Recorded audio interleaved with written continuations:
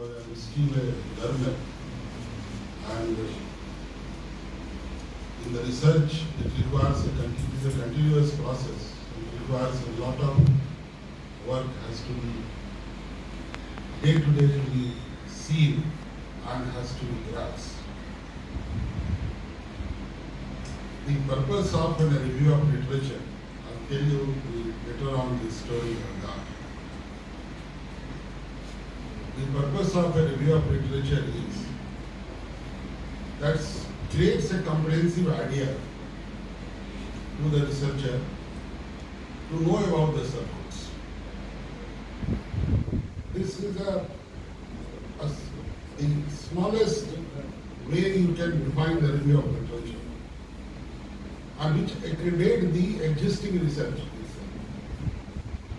meaning thereby that it prevents the researcher to not make a copy of that. It gives you an idea that if any other shortcomings are there in the current literature itself, that has to be comprehensively seen and find out the problem. Now looking at this aspect itself, as a researcher or as a teacher or as a student, it has come suddenly in the mind of the student or teacher or everyone that tomorrow I have to write one either an article or go for a research. Those who are already in a comprehensive research itself, already enrolled as a research scholar or doing its PhD or postdoctoral or even writing a dissertation itself, unless and until the person will have a comprehensive idea of the subject, he cannot write anything, a single sentence on subjects. And what misconception is there, that is the topic of this, of the FDP, that what misconception is there, that anyone can suggest, let us go to the supervisor or to the teacher, and tomorrow morning I will finalize one topic. It's not possible. It's not possible unless and until you have a competency of existing literature or research. And if you see that under review of literature, the purpose of a literature research, you have to write the related law or related aspects there itself. It is not a comprehensive of a bibliography where you can write everything, all those, whether it is good for your research or not. We included all those in a bibliography. A literature is a very, very specific aspect, meaning thereby that you have to find out the related papers itself on those areas which you intend to go for a research. Say if I think of, or as a researcher I think of going for a research on the child rights. So let us know or to understand about that what kind of and what types of laws are there. It must have a comprehensive idea of the researcher that what are those laws are there in the country for the protection of the child rights. And thereafter, you have to see the other research which has happened in the child rights. So it has not to be repeated that earlier research has been made on the child rights itself, so we write on the child rights. It is the purpose is that to find out that what is the latest research available or submitted there itself. Where after going through, if there is a conflicting situation in the right of that, that would be your area of the research. Meaning thereby that you have to find out what answer has already or accredited by the literature itself. It cannot be repeated. And what we are doing is that we look at the sum of the literature and thereafter we start writing the review of literature.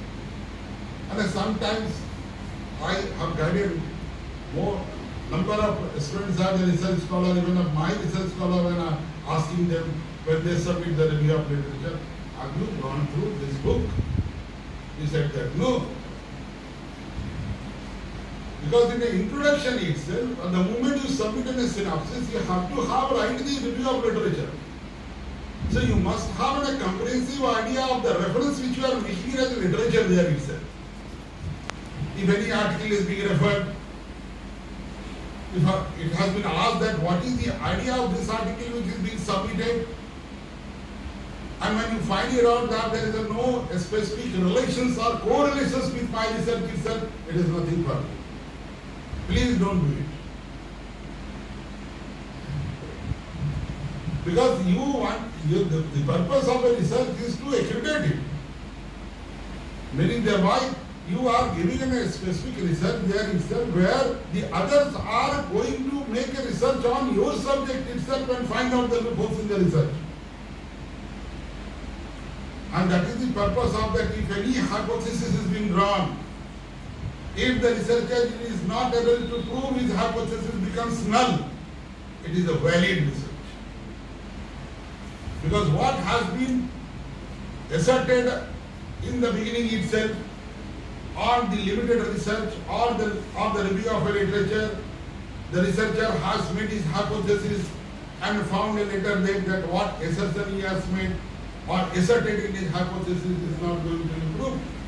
So you may have an alternative way to find out, and you have to look at the all stone unturned that unless it has to be there itself that it is nothing to be going to be proved, it becomes null itself, you have to justify it.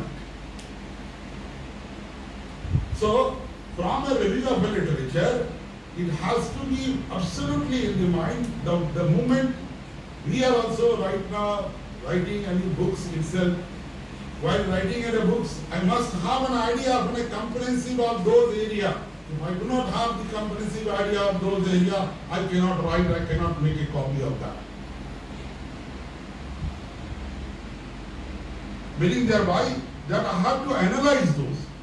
I have to give the fact and reason for that why I have chosen this topic. While writing an MSN objective, referring your review of a literature itself, the number of a review of a literature in the synopsis PhD, it is said that you must submit at least minimum 10 number of a review of literature there.